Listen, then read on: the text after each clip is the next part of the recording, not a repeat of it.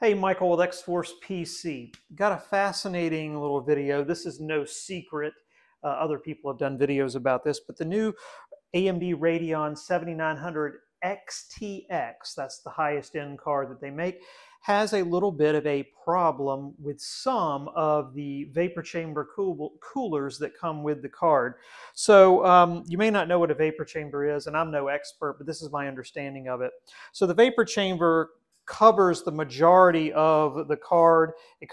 My understanding is it cools the memory as well as the chip, and I think it might even cool the VRMs, but I'm not sure about that one. My understanding of the way the vapor chamber works is there is water inside of the vapor chamber, which goes right over the top of the components. The water is liquid, and then it turns into a vapor, and then the vapor moves away from the hot components and is cooled by the fins. And then what happens is that vapor turns back into a liquid, and then moves back down onto the components, and then that process just repeats itself, and that's why it's called a vapor chamber.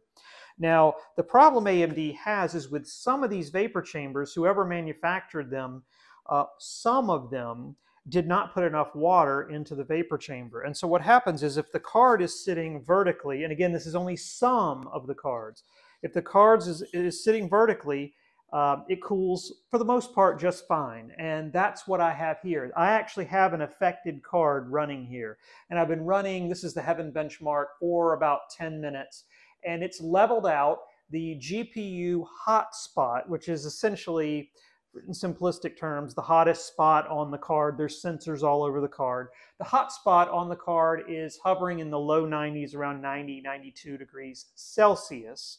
And of course, we know the boiling point of water is 100 degrees Celsius. And so anyway, it's hovering right around 90 degrees Celsius. Now, where you run into trouble, which is the interesting part of this equation, is when the card is mounted like this in the case. And probably 90% of people are going to have the card like this in their case because they're going to have a tower case like this. And that's where the overheating occurs. So what I'm going to do is I've been running this card, as I said, for about 10 minutes, and it's sitting like this. I'm going to take and I'm going to stand this case up carefully. So I'm carefully reorienting this case. You can probably see the top of it a little bit here. And so now the card, instead of standing like this, is now sideways like this. And something about the dynamic of not having enough water in the vapor chamber will then start the overheating process. And so we may have to actually sit here for just a minute and wait. But what's going to happen is this 90-ish degrees that we've been seeing is going to climb and eventually reach 110 degrees Celsius.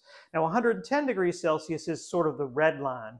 And what happens is the card's fans start speeding up. Right now, I'm going to put the microphone down here by the card. And we're still in the low 90s. The fans are at about 63%.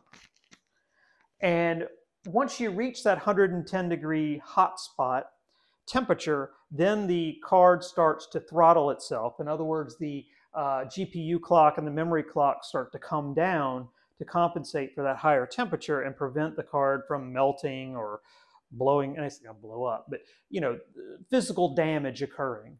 And originally when this problem came out, AMD said, oh, it's designed that way. And it's true. If the card gets to 110 degrees, it is designed to throttle down.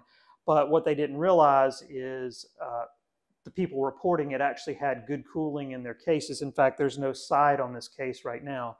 Now, where we're at the moment, we're up to 97 degrees. Now, this thing stayed between 90 and 92 degrees for the entire time I had it sitting. The case was on its side and the card was sitting vertically. And now that I've changed the orientation, we are now hitting 98 degrees. And what will happen is this will continue to climb, the fan speeds will continue to climb, and will eventually reach 110 degrees.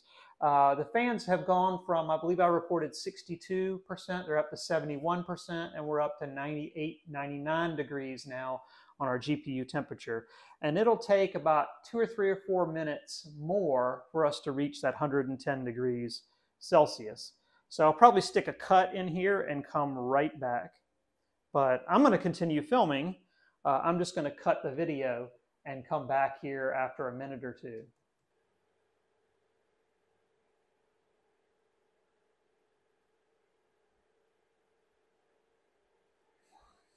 Okay, I've cut probably about 2 to 3 minutes out of the video, so you didn't have to sit there and watch this. We are now at 108 degrees, and we're fluctuating slightly. I'm going to grab a screen grab of this so I can post it in the video. So I'm going to grab a quick screen grab. So we're around 108 right now, and our fan speed is at 98%. And this is simply from switching the card to being mounted horizontally. So here is the fan noise we're hearing now.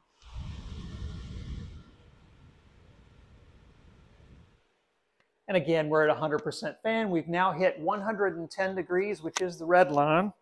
It will not go any higher than that. It will then start to compensate by cutting back on the performance. And so I had 6 of these cards, and of the 6 cards, one of them, this one, has this problem. And I'm going to go ahead and stop this now. And I'm going to have to RMA it. And you may say, well, gosh, I don't want a card like this. I'm not buying one of those. Well, if you buy a system from us, obviously we're going to run this test, and we're going to make sure that your vapor chamber was filled with enough water to not have this issue. And that would be a part of the normal burn-in process. I probably would have caught this without even having been told about the problem, because I would have been like, why is this fan blasting at 100% like this? When this card's at 100% load and has a well-ventilated case, you really should never hit, in my opinion, 100% fan. The only time you hit 100% fan would be if you don't have a well-ventilated case. So when this card is working properly, we shouldn't see this at all.